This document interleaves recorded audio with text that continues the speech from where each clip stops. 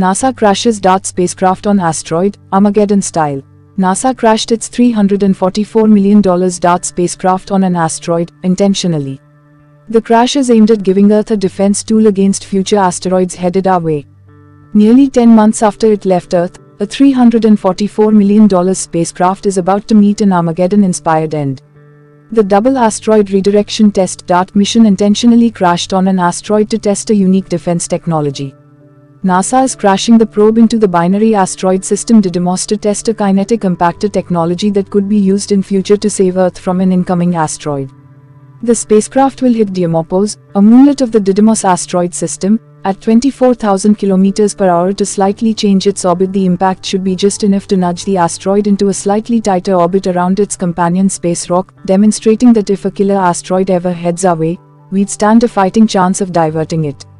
Cameras and telescopes including the James Webb Space Telescope and the Hubble telescope are tracking the spacecraft, keeping an eye on the asteroid to see the impact. The DART probe has a single instrument, a camera used for navigating, targeting and chronicling the final action.